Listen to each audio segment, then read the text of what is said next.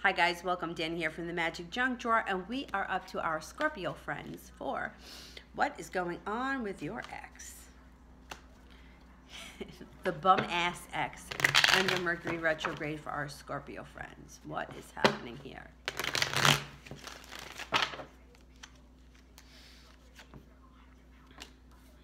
You're coming out of the restrictions that you imposed on yourself. So if you had something like, and Scorpio is very passionate, they're very deep. So if you were holding yourself back, you're breaking through that. And when you break through it just as hard as when you hold yourself back. So there's no like intermediate ground when it comes to Scorpio. It's like full throttle. If there was bickering and fighting, you were arguing with somebody, that's starting to subside. The arguments are starting to dissipate. The star in reverse, you might not see your wish happen just yet. It can be like hoping and wishing, but it's just not happening, not yet, which is good under Mercury retrograde, because when that turns around, then you'll have a better chance of getting what you want. The same thing with the sun in reverse. It's like a delay in happiness. Even when the sun is in reverse, it's still a pretty good card to have. It's like the best card in the deck when it's upright. When it's in reverse, it's still not that bad. So it could be like getting through this retrograde period to, you know, like climbing up the hill to get to the other side, and then it's all downhill.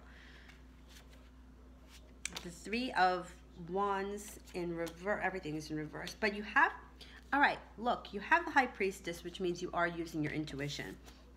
The Fool in reverse is leaping without looking, acting spontaneous, cutting off your nose to spite your face.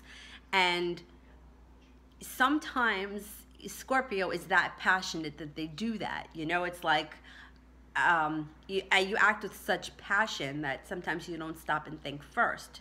You know, it is what it is. But I do feel like if there has been some kind of a, you know, you were holding yourself back, you're not holding yourself back anymore. Any arguments has subsided, but there is a definite delay with your wish, your happiness, and your progression in this situation. If it's an ex that you want back, it could be that you're just moving on with your intuition, knowing your intuition, listening to your intuition, but yet acting without thinking. But I'm going to pull two more cards because I'm not really seeing anything here that has to do much with your ex. Okay, now we got the ex. The King of Wands. So if your ex was a fire sign, which would be an Aries, a Sagittarius, or a Leo, this could be that person. Or it also just could be somebody that has that kind of fiery personality, or maybe has a lot of fire in their chart. The Moon in reverse, secrets are coming out, and there is no greater sign than Scorpio to uncover secrets.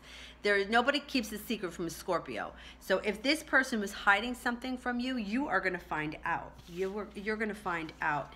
And the delay in your happiness and the wish that's not happening for you, listen to your intuition. Be careful not to act too spontaneously. But I think you're going to discover a secret about this ex, and I think